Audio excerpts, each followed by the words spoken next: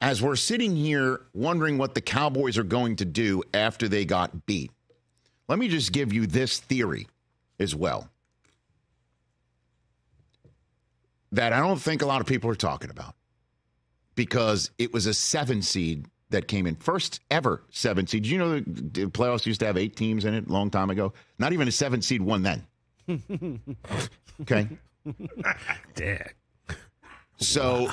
This is the first 7 seed to win, in the new construct. And so everyone's like, oh, gosh, 7 seed. That's embarrassing.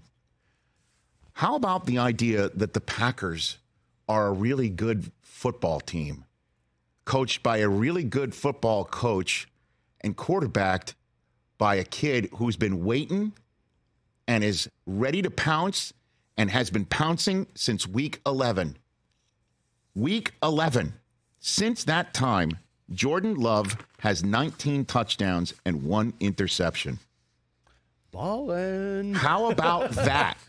How about the fact that he's going to be a tough out for anyone, potentially even the 1 seed? The Niners are feeling really good about themselves as well. And they are a terrific team, arguably even more better rostered and talented than the Dallas Cowboys. But how about the most dangerous team in a tournament frequently is the youngest one that doesn't know what they should know and knows just enough to come into your house and completely wreck the buffet? How about that? How about this may be their time to start shining, and the Dallas Cowboys weren't ready for it?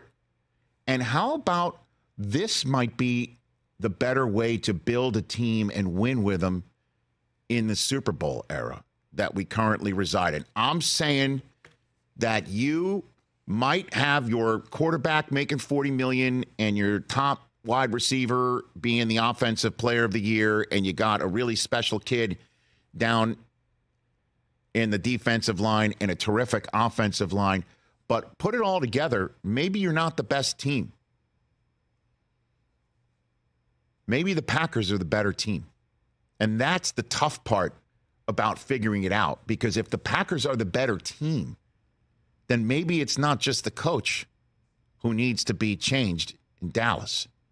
And that is something that I don't believe, as you know, the Jones family is ready to tackle that as well.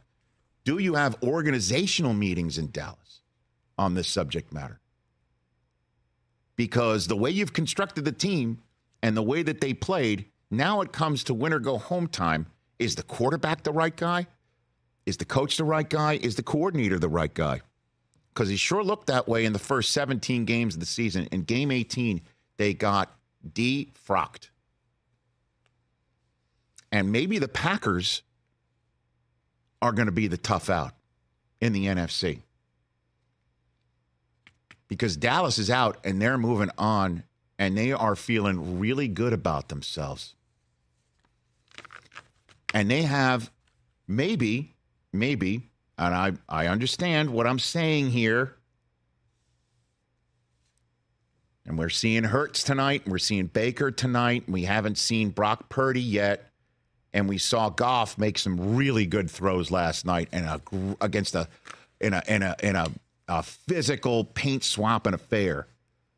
But is it possible Jordan Love winds up being the best playoff quarterback in the NFC? Because he's 1 game in. And that was unbelievable. Matt LaFleur has got to be, he didn't have the words for it, actually, after the game. This is a great soundbite right here from Matt LaFleur. Hit it. Jordan Love, wow. That's about all I can say, Pete, is wow.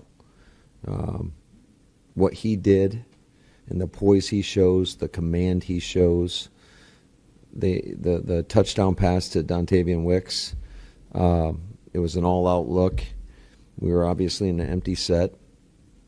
He had, I think it was Tucker, max protect, and that was a great job by Tuck and the rest of our offensive line. And for him to hang in there and get that throw, and Wicks made a hell of a catch. But those are things that you just can't necessarily, you can try to coach it, but what a moment for him. To me, that was a big-time play. It just shows the growth that he's had from his first start versus KC to now. Just so proud and happy for him. He's a dude. He is a real dude. He is a dude. He is a real dude. That's a good t-shirt. He is a real dude. And last thing, and then we'll take a break, and Chris Long will join us. I have an apology to say into this microphone, a mea culpa, to Brian Gutekunst, the general manager of the Green Bay Packers. I have spent about 3 years wondering what he's thinking and how he goes about his business and what is he doing.